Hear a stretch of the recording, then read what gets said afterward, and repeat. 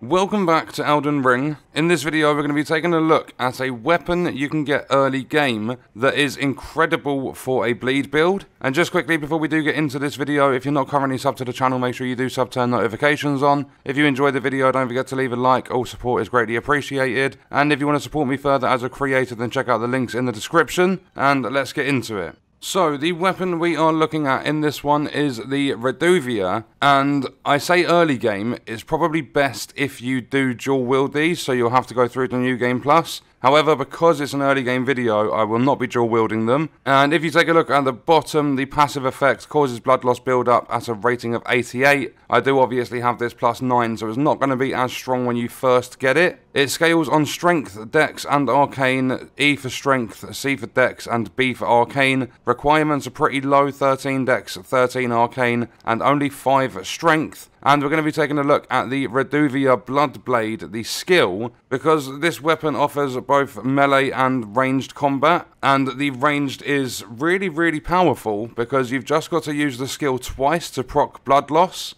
In my offhand, I do have the Dragon Communion seal. You can run any seal in the game. It's just to proc Golden Vow, because Commander Standard, if you was to run that and get the bigger benefit, I mean, you could also do the Jellyfish Shield if you wanted to. But with that, you have to switch hands, so basically it just makes the buffing take a lot longer. Whereas if you're running one Reduvia and then you've got a seal in the other hand, to proc Golden Vow, it's not like switching over and two-handing a weapon, then switching back and all that sort of stuff. I would just have to use left bumper to use Golden Vow, and then you can start attacking with your left trigger. In terms of the armor, doesn't really matter with this one. If you're running 2 or if you fancy using more of the melee instead of the skill, then I'll put on Raptor's Black Feathers. And obviously with this you are going to focus on your arcanes to get that as high as you possibly can. And then for the talismans, it's a bleed build, so everything that works around blood, skills, all that sort of stuff. So we are running the Ritual Sword to raise our attack power when our health is full, Shard of Alexander to greatly boost the attack power of our skills, Rotten Winged Sword Insignia to raise the attack power with successive attacks for when we're using the melee side of it, and Lord of Blood's Exaltation to increase our attack power when there is blood loss in the area. And with that you can also pair it with the White Mask for an even bigger damage boost.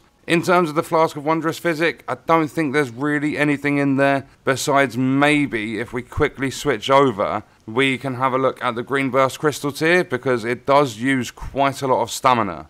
So now we've got the Dex not Crystal tier, because there's not one for Arcane, and Dex is like the secondary stat the weapon scales with. And then we've got Green Burst, so we've got a temporary boost to our stamina recovery speed. So if we come to this enemy in Caelid at the Isolated Merchant Shack, if I proc Golden Vow, and then providing this guy doesn't ruin me, if I do also drink my flask, if we do some standard melee attacks, if I can actually get in there for an attack, and I don't keep panic rolling, it's going to eventually end me. So you see the damage isn't that high, it was like 750 or something. And then after a couple of hits you get the blood loss build up, and that's with the melee. So if we reset this guy again, and we come back out here, we use Golden Vow, even though it's still buffed on our character, just to make sure we have enough time to do it, and then drink our flask again.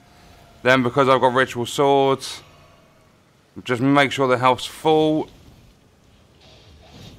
And then if he keeps doing his attacks, if we stand back a little bit, the range isn't great. But you'll see there, look at the blood loss. I don't know, why has he not died there? He still had quite a lot of HP as well. So if we do it one more time, you'll see just how fast the blood actually built up on him.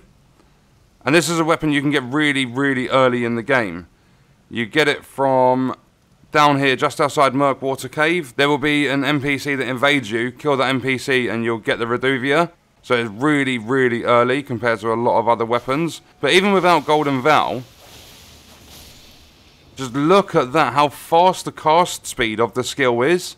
And it's a lot of damage. I know this enemy is quite weak to blood loss. Like, the resistance isn't too high. But still, like, even though I've got it at +9, for a weapon you can get early, it's good, even just to have in your inventory. So one more time, if I use Golden Vow... Oh, Rams, don't do it.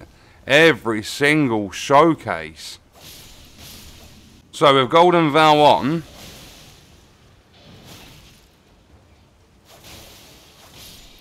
It uses, like as I said, it uses quite a lot of stamina, but it is really, really powerful.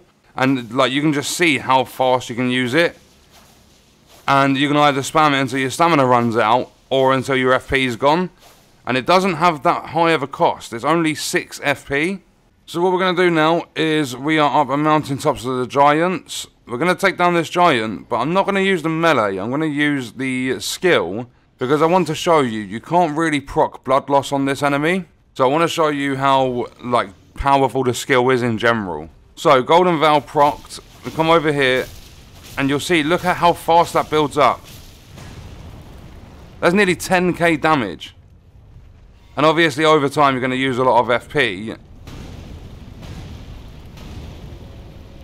And your stamina goes really, really fast. So my stamina runs out in 5 attacks. So 1300 there. It is about 1300 against this guy.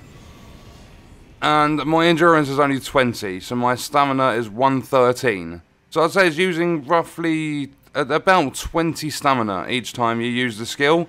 And because it's fast at casting, it's going to run your stamina out very, very quick.